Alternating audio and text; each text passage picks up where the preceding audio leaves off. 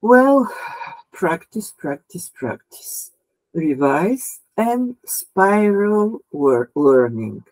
And I will give a specific example in the master class how one can do that and achieve that. Just to bear in mind that in maths everything is interconnected.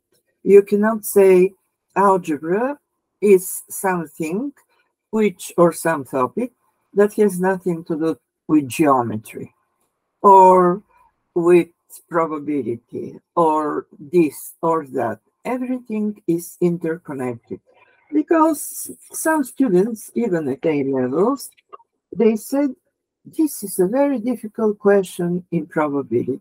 And what I say, and even for GCSE, there are so-called very horrible word questions. So what is this? What is that? The vehicle is going on a path, this and that. Just identify what mathematical concepts are there. And if you have something that you don't know, revise it. And also look purely from mathematical point of view. So what is, for example, a law of, what to say, a law according to which a certain vehicles travel a line. It's a function, and quite often it's a very simple function. Then what is the velocity? Velocity is the first derivative of function. Well, that's A levels, of course. So similar things, just identify the concept and write down whatever you know about them.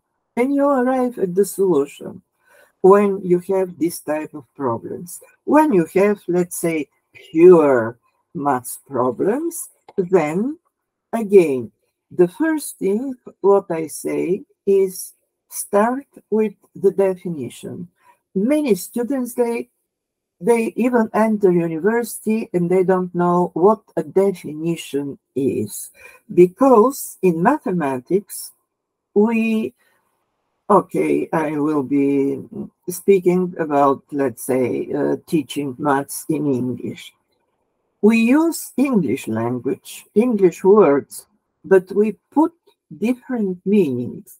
So you have to know the mathematical meaning of every word. Then the next step is relate those things together. For example, you have one, let's say, linear equation. You have some ways of solving it, but what is a linear equation in two variables? This is an equation of a straight line. And if you go further, one level, if it is a linear equation with three variables, this is an equation of a plane.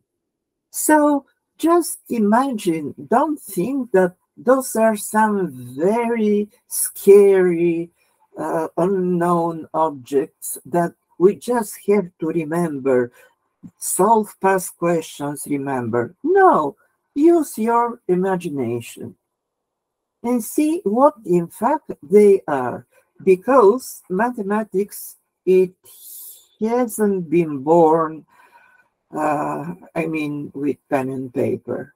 It has been born from real life.